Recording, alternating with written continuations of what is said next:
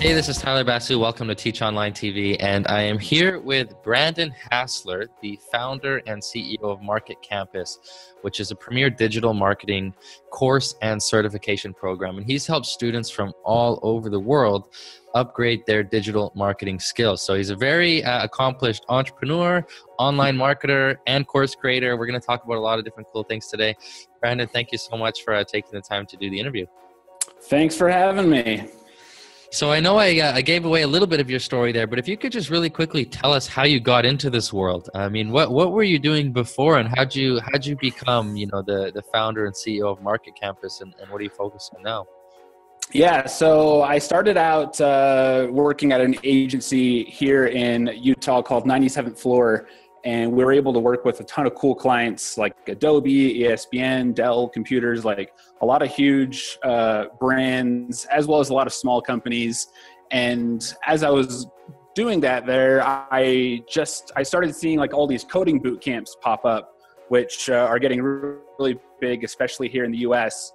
Various schools where you can just go and learn to code. So that was my original idea was, man, this boot camp phenomenon is like really taking off, but there's nothing for like marketing and specifically marketing online. And as I would interview people at the old agency I was at, I would notice that a lot of the marketing graduates did not have like the day-to-day knowledge of like how to actually execute campaigns. It's very high level in universities, very slow moving. So I wanted to do something where somebody could come in and in a very fast pace, learn everything they need. Like, what are the tools that you need to be using? What are the good resources that you can go to get inspiration and start learning? So we started it was just a boot camp, like in person. We didn't have online courses at the time, and they were only available here in Utah. And we were teaching that. And about a year and a half into that is when we realized we started getting a lot more demand from outside of the state as well as outside of the country.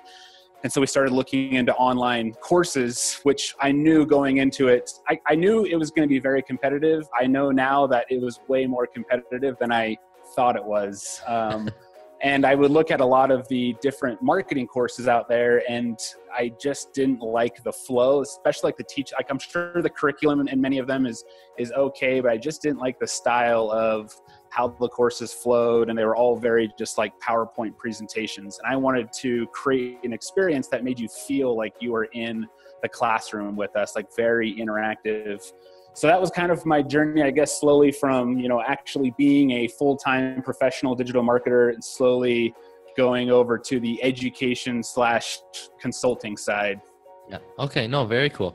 So you were doing boot camps for a while, and I guess you got to a point where there were more people wanting to learn from you than you could accommodate in these live boot camps. And I mean, one of the things about a live boot camp is people need to physically get there, don't they? Mm-hmm. And so that kind of limits you in terms of, maybe people from other cities want to learn from you, but they can't take the flight, or they can't take the time off, or all those kinds of factors. So for you, you got into online courses as a way to serve more people, teaching them the same thing that you were teaching in these boot camps, right? Yeah. And so I guess backtracking, I originally looked into the online courses to supplement the in-person, just because I'm a big fan of flipped learning. So students can actually go through the lectures, the curriculum on their own time, and then spend class time actually, questioning things, practicing, working things out. And that way they're not wasting their time just going to class to listen to lectures. But as we were going through that process, it's like, man, this is really good stuff. Let's just like actually package this for people. We could do it at a cheaper price for people who just want to be self-paced. And so I guess the thing that pushed us was a lot of emails coming in saying, I can't afford, or I don't have time to go to Utah. I want to learn though. When are you guys going to come to New York? When are you guys going to come here? And online was the it's the easiest, most profitable way to do that, just because your overhead for online courses are extremely low. Yeah, much cheaper than booking the conference room at a hotel, right? So can you take us back to when you created an online course for the first time? What was that process like for you? And what was your strategy for getting the word out and getting people enrolled in the course? So on the actual creation side, it was very difficult, more difficult than I thought it would be. We had all of our, at the time we just had, several decks of like PowerPoint presentations that we would use for class. And I thought it would be as easy as, oh, we're just going to take this and then just kind of turn it into online stuff. But when we're recreating every single section, it was very difficult because it's easy to explain in person, but how do we convey that to an online audience where we can't just like pop up a demo of something like we could in a live class? And so kind of adapting to how can we effectively teach online, because we don't just want people to get the information. We want to format it in a way where they're like forced to stop and learn and whatnot. So that was kind of the course creation process. It took us about 6 months to convert all of our bootcamp curriculum into online. I'm sure everyone listening to this could probably do it way faster, but my biggest issue is I'm like a huge perfectionist and it slows everything down, but I didn't want to like launch until it was perfect. And so at that time, that's when we just started. I mean, at first it was a lot of like Facebook ads, kind of getting the word out. And, we teach a lot of SEO. So of course we have been putting a fairly big focus on that, just kind of slowly growing organic. Mm-hmm. But since then, I would say the stuff that has really helped offline, at least. So in the US, there is this organization that's in many cities throughout the country called 1 Million Cups. And so, I mean, if anyone is watching this and they are starting their course, I mean, the bottom line is you are an entrepreneur, whether you believe it or not. You're starting a business, even though you may look at it as, oh, I'm just creating side income. Like, it's a business. It's an entrepreneurial endeavor. And 1 Million Cups are these really cool events. They're free for anybody to attend. They hold them every Wednesday morning throughout the country. You can just go to 1millioncups.com and you can speak. You just, say, hey, I want to talk about my startup. So it's really cool because it's just this big group of entrepreneurs coming together. And each week you hear like 1 or 2 businesses talk about like their startup, their idea, and then you get feedback from them. And that was huge for us to be able to say, here's what we're trying to accomplish. Here's what we've done so far. What do you guys think? And those questions from like all these different perspectives was extremely valuable because they were perspectives that I hadn't thought about before. And I think that's one flaw that a lot of course creators make is they have it in their mind of how it's supposed to work out and they just stick to it and everyone else is wrong. And I've been guilty of that, for several periods throughout Market Campus. But I've learned that the feedback you get from people is extremely valuable. So that was starting out, that was probably our big thing was like physical, like networking events with people who are either entrepreneurs or like our demographic, just getting out there and meeting people. Cool. So if, when you, for one of the more recent courses you created, or if you were to create a course from scratch today, do you think it would take you 6 months or have you got a faster process now? I have a slightly faster. I've slowly learned like how to kind of batch a lot of stuff. So if we're going to record 7 videos, just plan them all out and then record them all at once and then do all the text. I'm now learning to delegate more. So we're getting copywriters on board who can help us because I suck at like writing and my grammar is horrible. And so I don't want that to be in the course where like it reads very poorly. So sucking it up and bringing on people who are good at what they do is it's worth the investment. So I think I could do it in probably about half the time, but that's being optimistic. I'm sure I'd find a way to stretch it out to 6+ months. Cool. So when it comes to actually creating the modules for your courses, is it mostly screen share? Is it PowerPoint? Is it live video? What types of content are you typically putting into a course? It's a pretty healthy mix of everything. So we do a lot of, so we don't have like any like PDFs and stuff like that. I know some courses do that where it's like download this PDF and it's like 36 pages and then you got to like take a quiz after. I would take those 36 pages and maybe break that into a bunch of chapters and sections. And so I try to make it so the average text section shouldn't take more than 5 minutes to read. Should be super short. I mean, most of them are very short. And then we have a lot of whiteboard videos. So that's one thing that's a little bit more unique about us is some people just kind of have talking head in front of a green screen with some graphics coming up. Nothing wrong with that. We just kind of want to take a more fun approach And I like whiteboards just because I think it keeps the person's attention. So we try as much as possible to have a human in front of the camera and not just a screencast. We do have the occasional screencasts, but if you are doing screencasts, sometimes it's even better just to have yourself in the corner.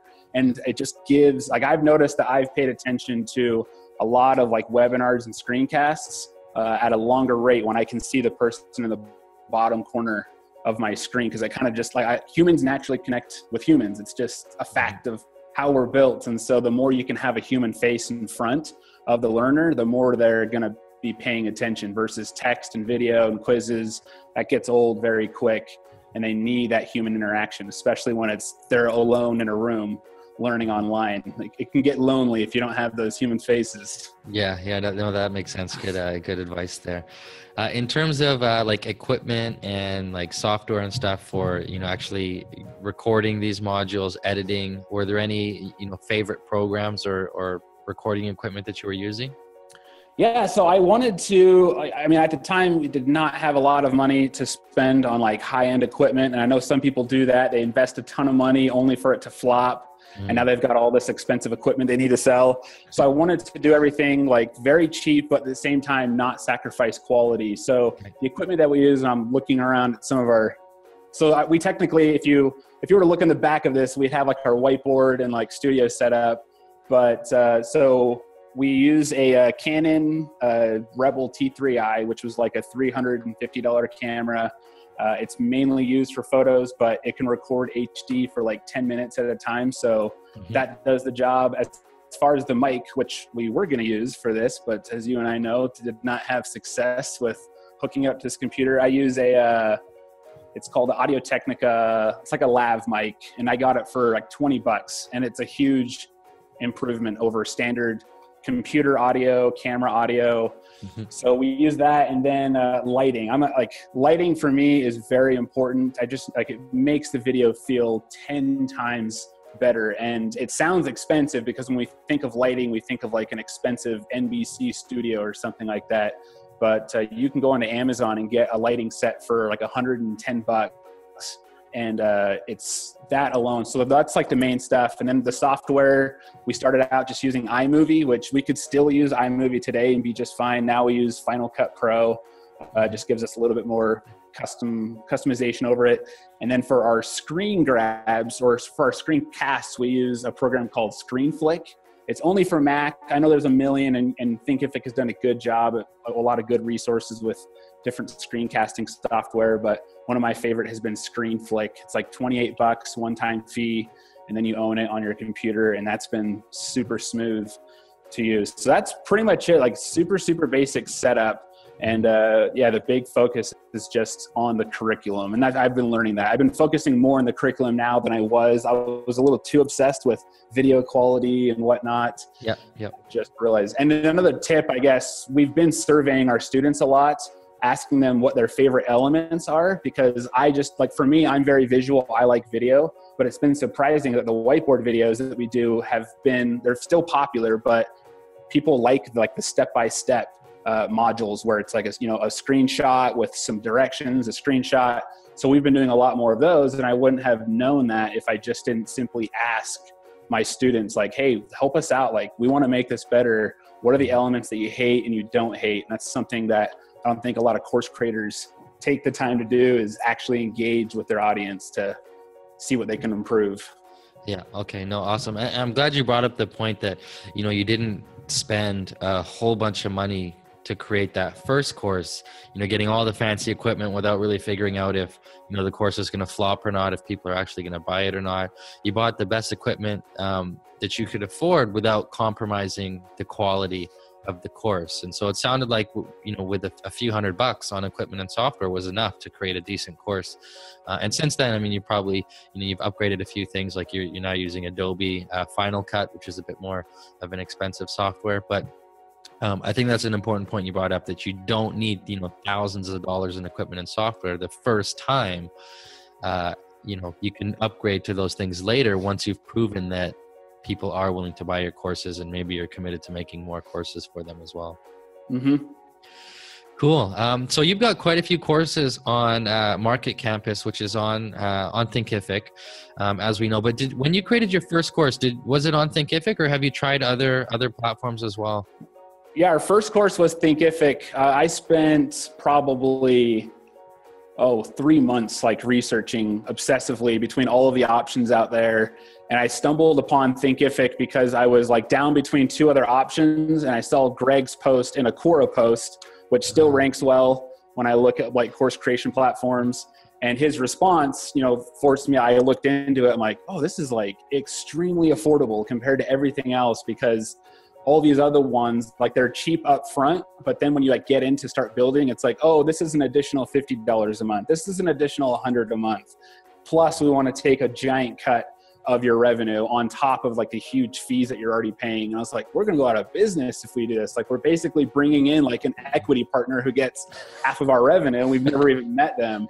So Thinkific was awesome. Not only just, the pricing was great, but the platform for the learners, that we get so much good feedback from our students about how much they love like the flow and how minimalistic it is. It's just a really good platform. So I've been recommending Thinkific to many, many people, encouraging them, like, you got to get an online course and use Thinkific. It's easy to use. Oh, right on. Thanks for that recommendation. And I know exactly which Quora post you were referring to. It's somebody asked the question, which platform can I use to create an online course or something? And Greg's response is still number one there. So it's good to know that, answering questions on Quora brings in customers, because we tell people that's a good way to promote your course, is to go find people who are asking about your topic on Quora, give a really good response, and if they love your response and you link back to your site, they can figure out who you are and what you do from there. So it sounds like that's exactly how you found Thinkific in the first place, was that response from Greg.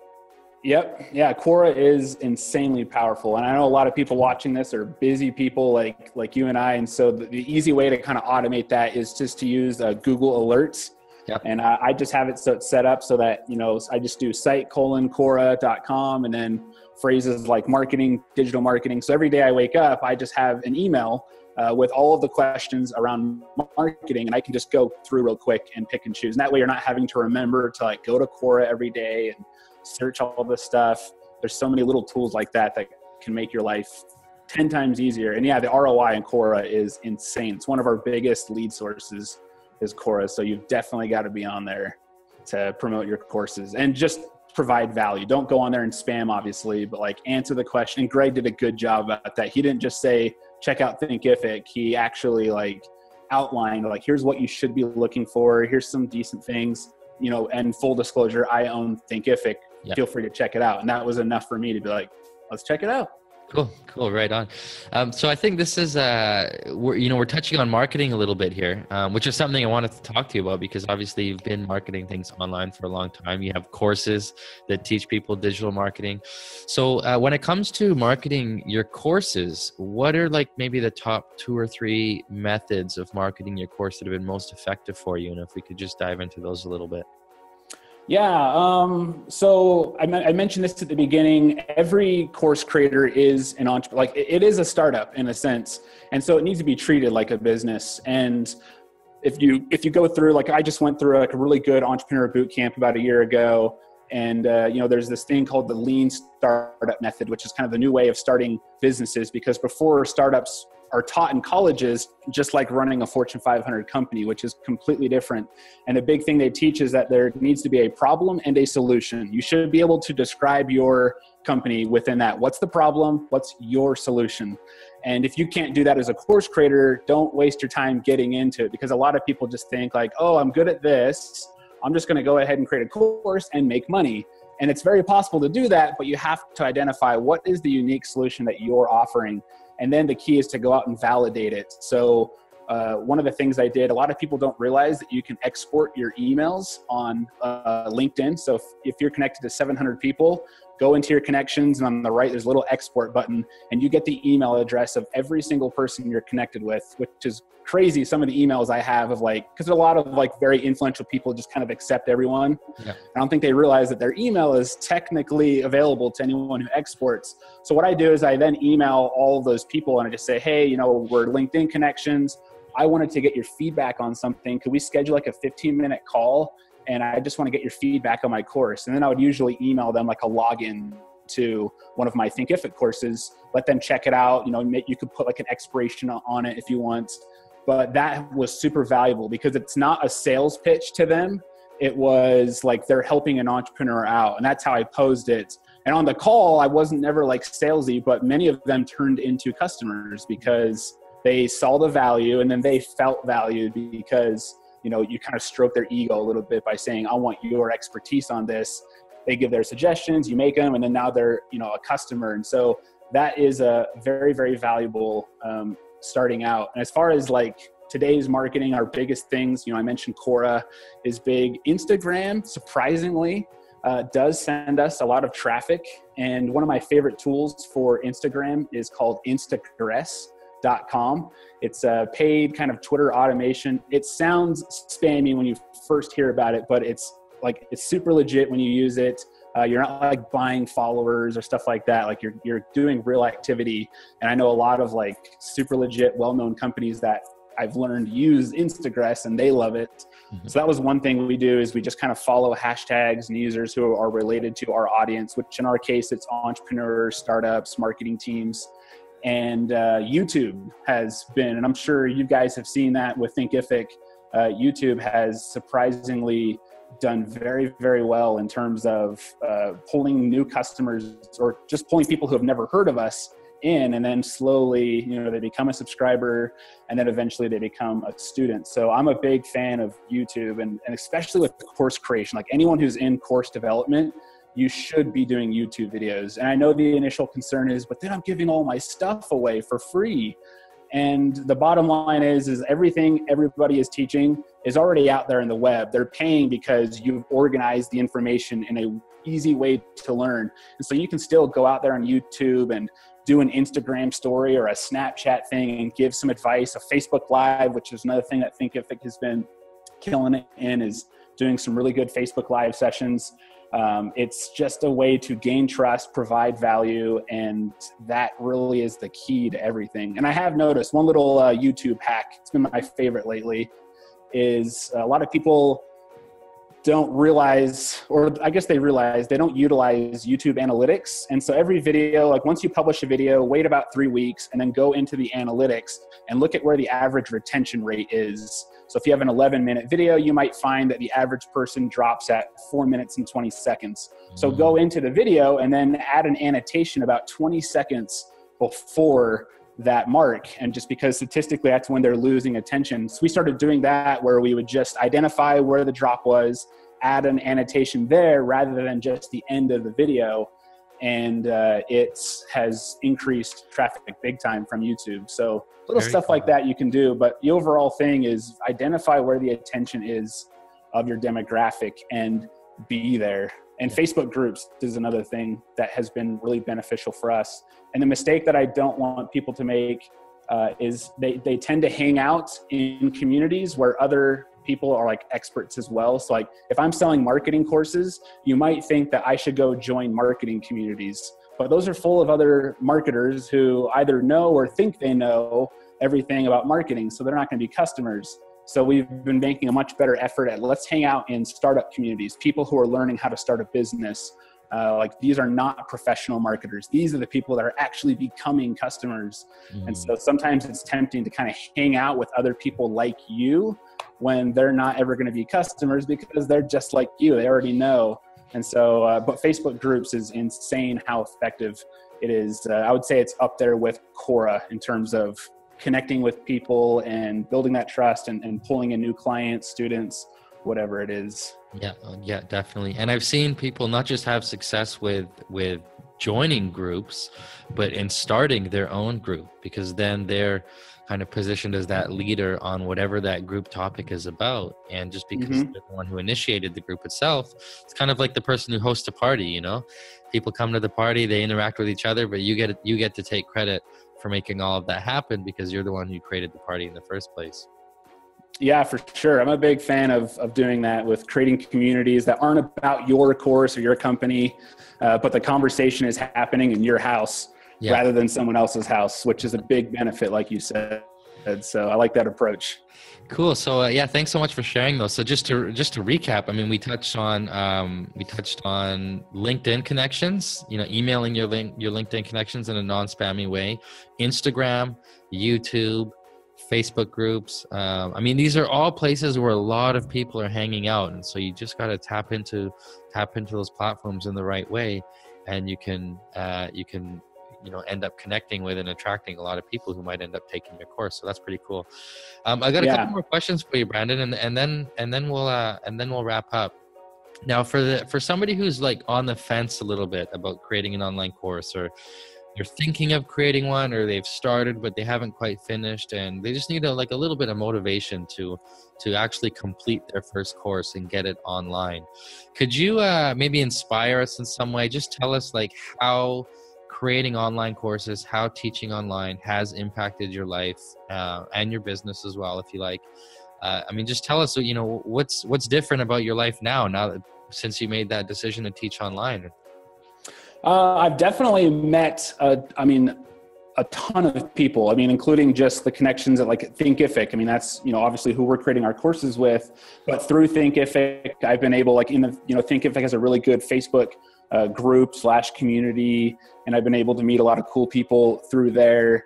But online is, I believe that online is going to play a huge role in education, just in general. We're seeing colleges adapt, or slowly adapt, way slower than I would like them to adapt. But online, we're in an era where people are all about self-educating themselves.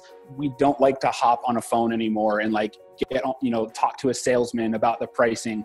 We like to see the pricing. We like to then go on to Quora and all these different sites and do the research. Even if it's like a $10 product, we're just like wired now where it's like, can I get a better deal? And then we go around, we educate ourselves. And so as we get more and more comfortable with technology, which we definitely are, online is going to be the preferred way. And I don't think anybody, and I guess this is a knock on Market Campus as well, I don't think anybody has nailed online learning yet. I think we're progressing each year as just like an overall industry. We're getting better, but there's still elements about an in-person class that haven't been replicated yet.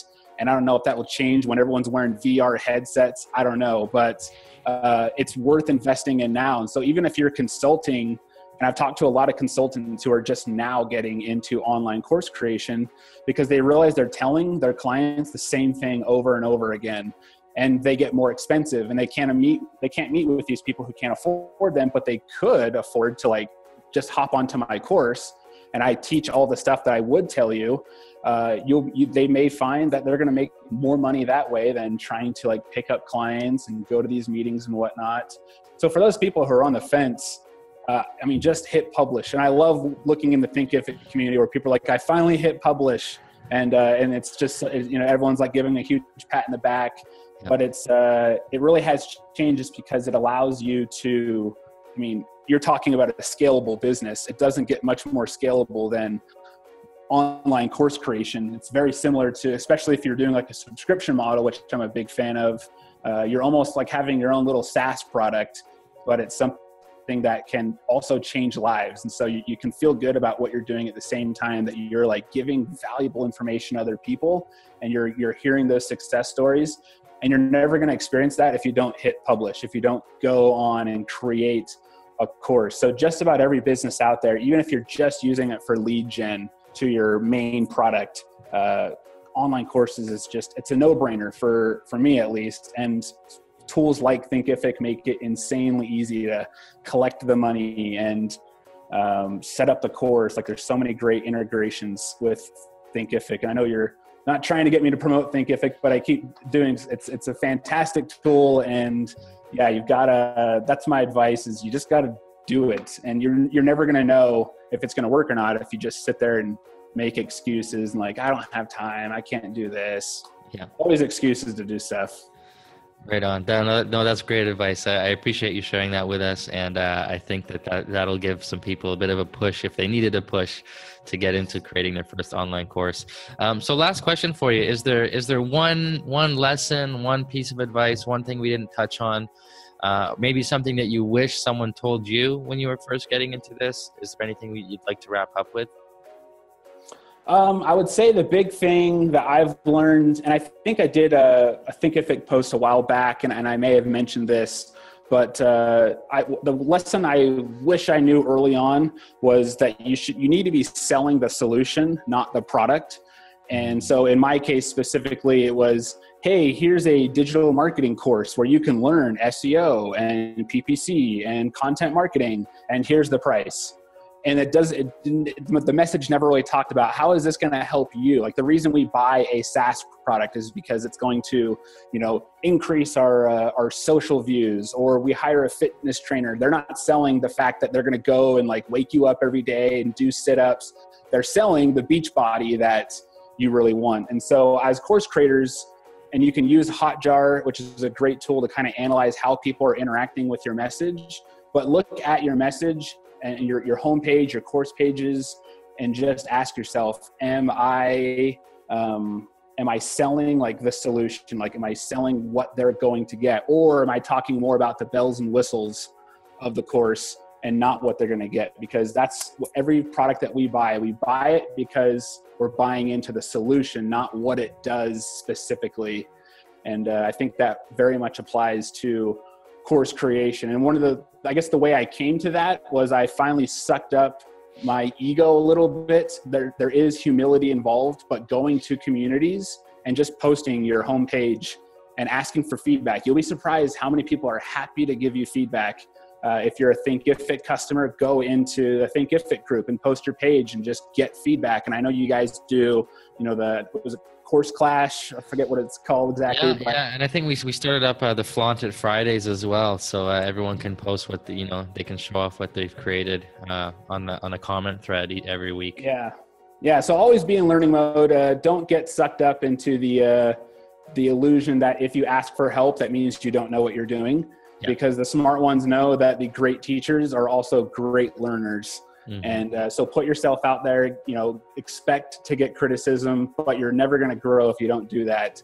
And I wish I knew that early on, because I would have avoided so much wasted money on ads going to pages that were just worthless. Yeah. Cool. Right on. That was great advice, Brandon. I really appreciate it. And if our audience wants to get in touch with you, learn more about your courses, where's the best place we can send them? You can go to marketcampus.com and check out the courses there. Other than that, if you want to email me directly, you can contact us through the website and I'll get copied on it. But otherwise, you can just shoot me an email, brandon@marketcampus.com. And happy to answer any questions that anybody has about their courses or just general marketing questions. Happy to help. Okay, perfect. Well, thanks again. And we'll talk to you soon. All right. We'll see ya.